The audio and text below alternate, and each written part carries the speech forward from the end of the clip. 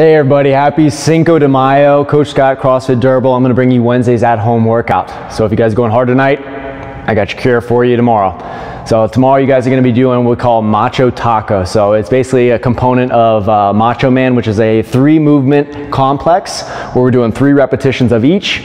At home, we're gonna be using our dumbbells, but we're also gonna incorporate double unders or line hops, and then also jumping lunges. All right, so pretty lower body intensive. So this is what it's gonna look like. You guys are gonna do 5 rounds. Each round is gonna be a 3-minute AMRAP. So doing as many reps as possible, but in this case, it's gonna be reps because all we're doing is max effort on Macho Man. So first movement, you guys have double unders. So if you have a jump rope available to you, break it out today.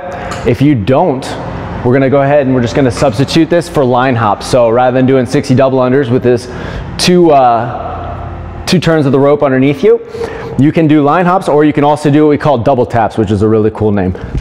So literally you just tapping those hands twice to your side. So a little coordination, you gotta jump up a little bit higher, right? But it's effective. After you guys finish your 60 reps, then you got jumping lunges. So jumping lunges, we literally want you to hit full extension with the lower extremities as you're switching feet in the ground. Okay, 10 on the right, 10 on the left, alternating.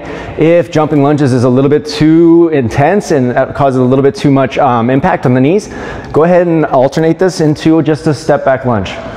So step back, making sure my shin is vertical in front. And ideally, I do want my back knee touching the ground. So that'll be your substitution for that. Now you're coming into Macho Man. So Macho Man, you guys are gonna be doing 3 power cleans, 3 front squats, and 3 shouldered overheads, meaning you guys can do a strict press, you could do a push press, or you could do a push jerk. It's entirely up to you. The goal of this though is to get there by about 90 seconds to a minute left. Hang on as many times as you can.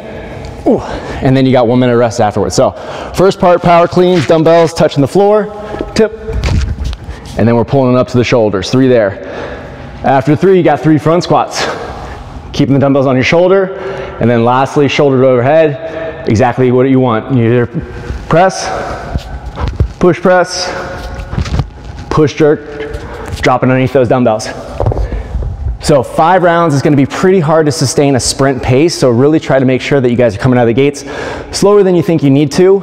If I'm gonna rest anywhere, it's gonna be probably on my 2nd repetition of power cleans here, and then the next time I pick it up, I'm rolling through my front squats and my push, or my shoulder to overheads, okay?